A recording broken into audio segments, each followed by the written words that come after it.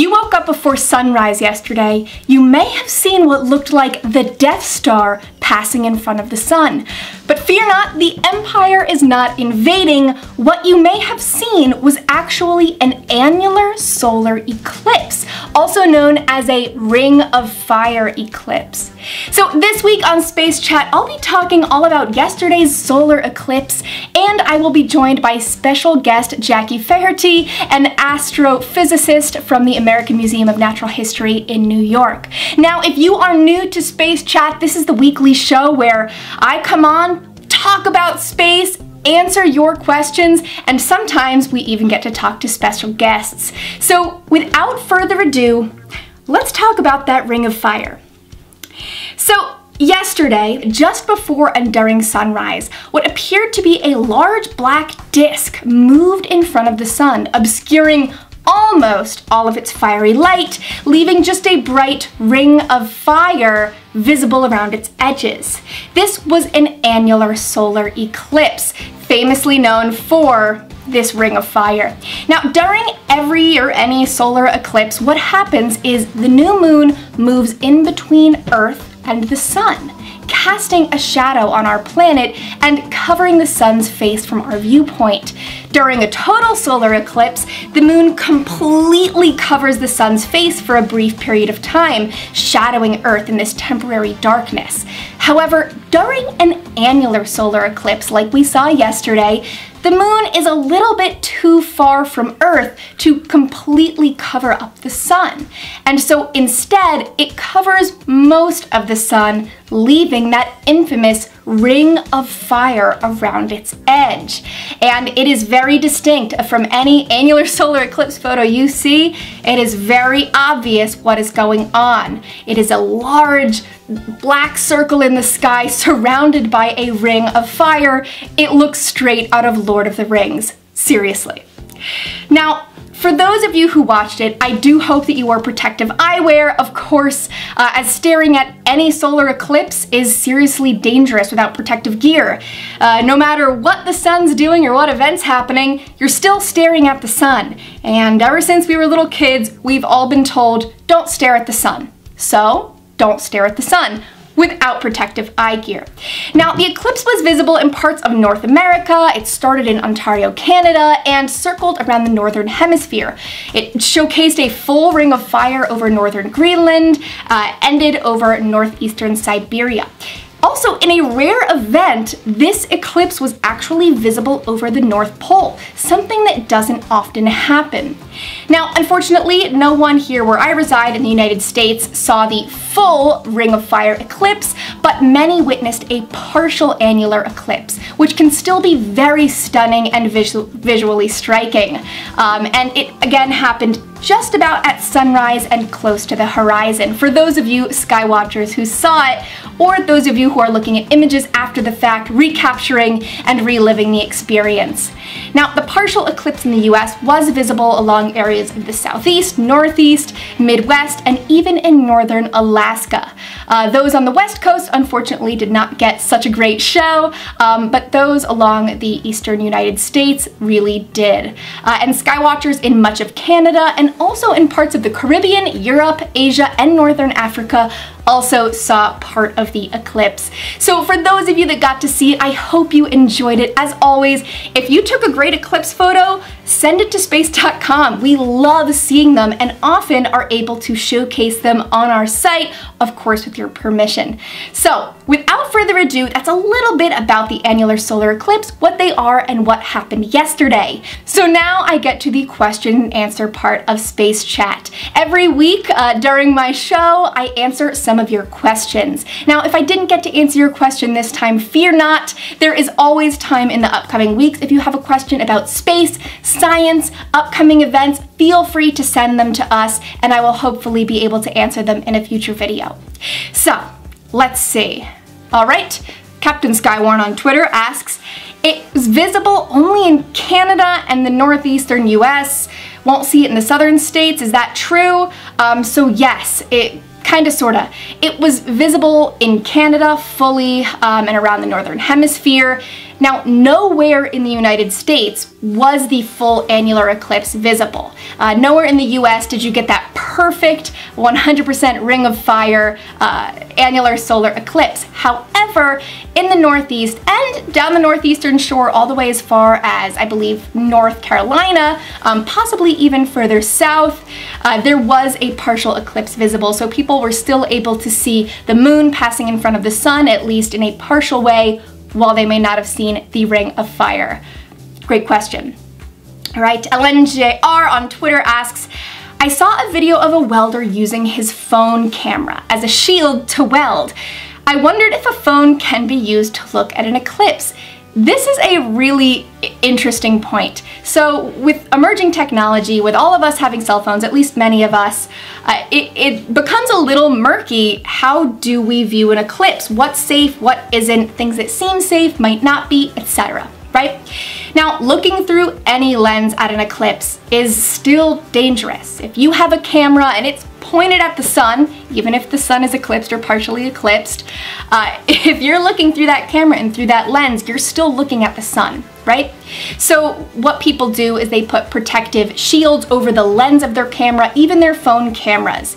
Now, I guess it would be possible for you to take your phone, look away, look at the ground, and just point it at the sky and kind of blindly take a photo.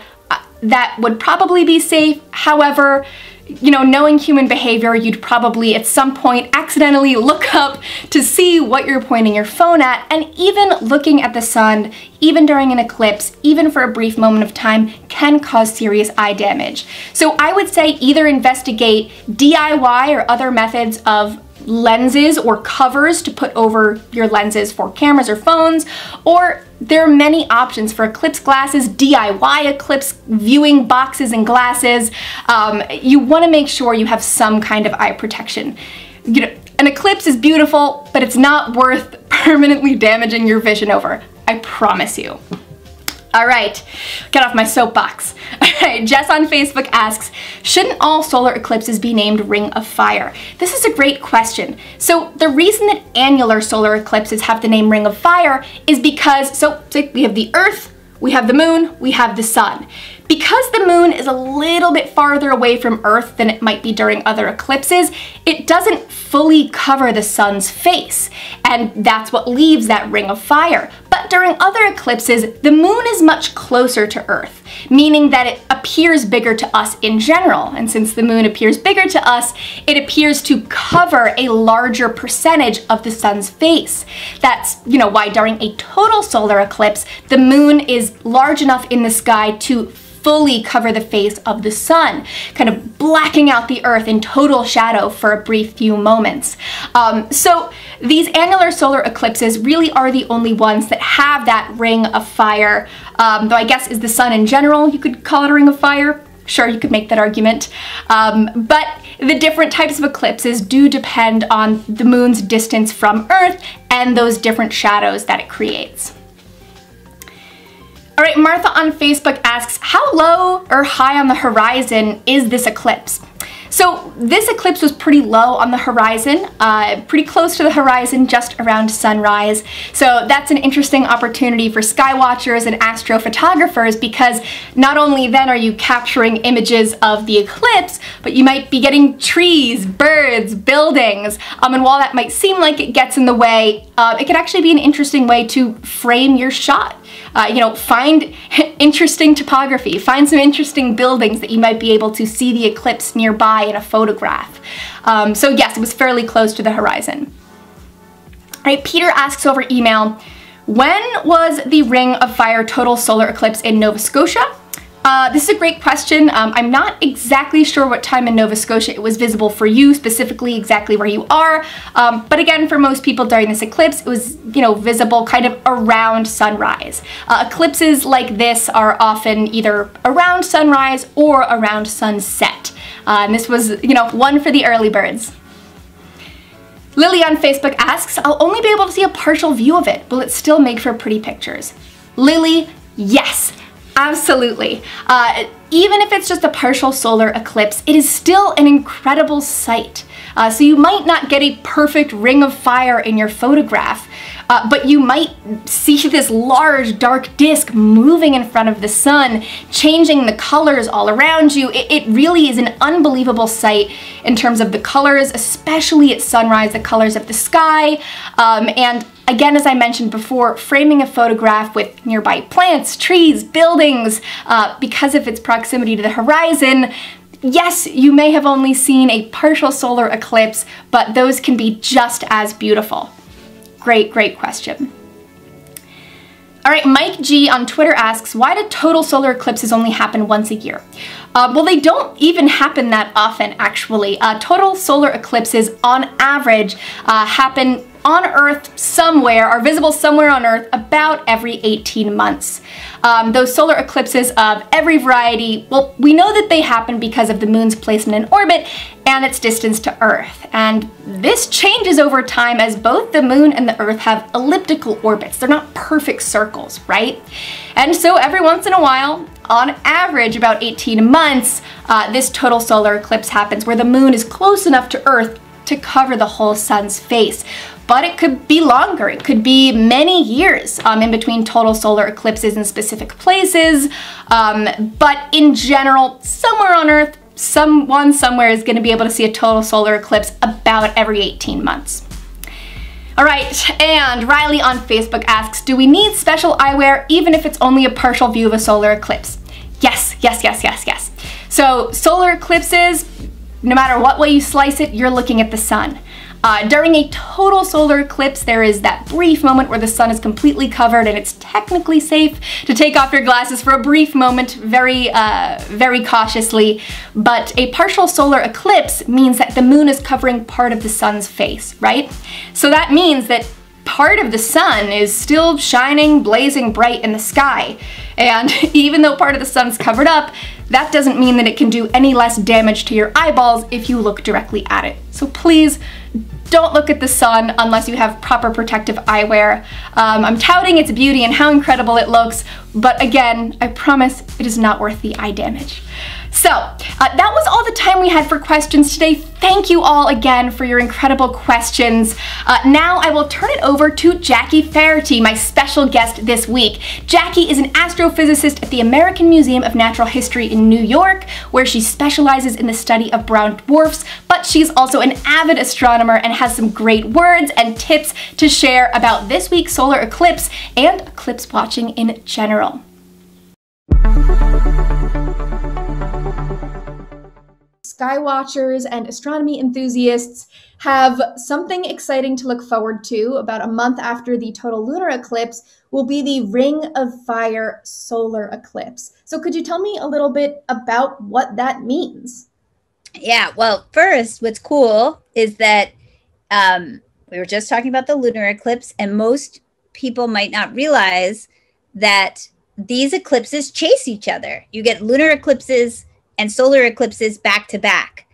And the reason for that is that the Earth, the moon going around the Earth in its not perfectly circular, but near perfectly circular orbit, when it's lined up, so it's kind of off the plane of the Earth-Sun, the Earth-Sun system by about 5 degrees, which is why we don't get total lunar and total solar eclipses every month. But when you do get a total lunar eclipse, you've got a total solar eclipse on its way too, because it means that the system has come into alignment.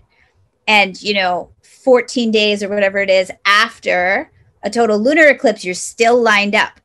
Now, in this case, as it's going around, the moon is a little bit too far away from the Earth. So it doesn't completely cover the sun. Instead of, like, if everybody remembers the 2017 eclipse, which got everybody all hyped up because it was the Great American Eclipse. It crossed North America from our western side to our eastern side. That was a position of the moon where it was close enough that it was the same size in the sky as the sun. But in this case, the moon, unlike the supermoon aspect, this is the opposite. It's at its farther approach from Earth. So it doesn't completely cover the sun from our perspective. It covers a lot of it. It covers enough of it that you end up with this effect that be a black dot with the rest of the sun shining around it, which ends up looking like a ring of fire, which is why we end up calling it the Ring of Fire eclipse, or an annular solar eclipse. So, and this one's kind of cool because it the way the shadow of the moon is going to pass over the Earth is going to pass over the North Pole. And that's kind of a rare occasion for it to cross the pole. But it's an exciting one for people on the on the northeast of the United States. You know, people in New York, people even from as far south as like North Carolina, I think, can catch something. All the way up to Maine, you know, the whole north or northeastern seaboard there from like the mid south up will be able to catch this event. And it's a sunrise eclipse for us, a sunrise partial eclipse. So the sun will be rising while partially eclipsed. Those of us in New York, it'll be about 72 or 73% eclipsed as it rises. And so that's another cool thing, right? Because the sunrises are always fun to watch. Sunsets maybe more so, because who likes to get up early, really? But a sunrise also means that the sun is going to be low on the horizon, and you'll get it like rising, partially eclipsed. And as it rises, it's close to the horizon. So you can see it with buildings or with trees or whatever it is. Make sure you have a clear view of it. But that's like a fun thing. You can wake up in the morning, go outside, look at the sun, and it is not going to look like your regular sun. You have to wear your eclipse viewing glasses and all the things to be safe, but you will notice that it looks like the Death Star is in front of the sun as it's rising. And so that is a neat kind of eclipse to watch. For those of us in the United States, we don't get the full eclipse. You have to go into northern parts of Canada and then out towards the towards Greenland in the northern part of the world to actually see it. But for them, they'll actually get the equivalent of a totality where the moon covers enough so you get a ring of fire. So it'll be a perfect ring. But I mean, people in New York are gonna wake up to see the Death Star covering the sun as it rises over the city. I think that's still pretty cool. Yeah, you got it right. So you mentioned eclipse viewing glasses, and I know that we talked about the total lunar eclipse recently, and you know, looking at the moon is a pretty safe thing, but obviously looking at the sun, even an eclipsed sun, is pretty dangerous. So yes, very dangerous. Could you tell me a little bit about kind of what it takes to like properly and safely view a solar eclipse? Yeah, I mean, the eclipsed sun is still as dangerous to your eye. A partially eclipsed sun is as dangerous to your eye as the non-eclipsed sun, because the sun has an enormous amount of radiation that's coming towards you. So the safest way to watch is with the eclipse viewing glasses that have that can block out the majority of the light from the sun. And there's recommendations from the American Astronomical Society that you can recommend to your readers, that the members of the American Astronomical Society, after the 2017 eclipse, because so many people were asking that question, they wanted to be able to safely watch it. What do you do? We created a list of vendors where you could buy glasses from, where you would be able to safely look at it. I mean, it's like heavy Mylar, but don't use Mylar. Like there's a certification that you should look for the kind of thing you're going to use. Welders' glasses, for instance, will have it. And that is how you can safely look. If you don't want to look at the sun, you could always cast the shadow of the sun down onto something and look at its reflection, and you'll see like the chunk of the sun taken out by the moon as you see the shadow of it on the ground or on a piece of paper or whatever you use to reflect the sun's light down. But eclipse viewing glasses, people might have them left over from 2017. True. And even if they don't, you can get a new pair. Definitely. I imagine trying to photograph a solar eclipse is also pretty tricky. Photographing any eclipse seems pretty tricky. It's tricky, but it is ambitious, but I highly recommend it. I highly recommend trying it. And for that, you also want to put a safe filter over your camera lens, which you can also do. You can get nice filters to go over your camera lenses. You can even get very safe Mylar paper that you could wrap your lens in if you want a cheaper approach to it. Just look up to make sure that it's certified so that you can safely put it over your lens and then look through it and take the picture. Yeah. There's lots on this. And I would suggest that this partial eclipse is a cool one to try and do some astrophotography of, because I bet you could get some good composite pictures of the horizon, since the sun is low on the ground. It's a rising eclipse for those of us in North America. It's very exciting. Yeah, even without totality, it seems like it's going to be a really visually pretty incredible event. Yeah, and it's, sunrise is always a fun time of the day, whether you're a morning person or not. It is the beginning of our circadian rhythm on the planet. And it's starting out with a boom on June 10th. It's starting out with a 70% eclipsed, partially eclipsed sun for us here in the New York City area. So that's not your everyday experience. And so kicking off sunrise with something like that is a cool thing. Definitely. Now, when we spoke about the lunar eclipse, you suggested as tips and tricks for families watching at home to most importantly have patience, find a good place to sit, and bring snacks. Are those also tips and tricks you would recommend for a solar eclipse? Well, in this case, the patience isn't as much of a one that I have to give because it happens fairly quickly, in the sense that for those of us that are in North America, you only have an hour to watch it. And in this case, my advice is go to bed early, because you have to get up early. So you should get up earlier than when it's going to happen to make sure you've got your spot laid out. And then check out the weather, because I'll tell you, the thing that ruins a good eclipse is a cloud. Because a cloud will just cover the sun and you will have no idea that anything is happening. So check out the weather so you're not disappointed. I mean, some people really chase this kind of thing and look to make sure that they're not going to be, in a place where it's definitely overcast and it's going to rain that morning.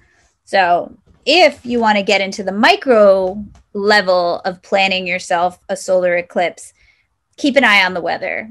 All right, thank you again so much to Jackie for joining me today and for joining our talk about solar eclipses. Now, before we go, let's quickly recap what's new in space this week.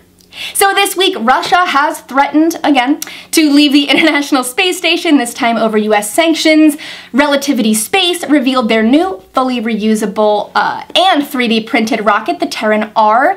Hayabusa 2 found that boulders on the asteroid Ryugu were fluffy in a scientific surprise, and scientists think that air pollution from re-entering satellites from mega constellations could damage Earth's ozone layer in a serious way. So this has been Space Chat. Join me again next Friday, and as always, stay tuned right here at space.com. And again, as always, if you have a question you'd like me to answer about science, about space, or you have an idea you would like me to cover in a future episode, send it on over. Send it over onto space.com, social media, email, whatever floats your boat. Take care.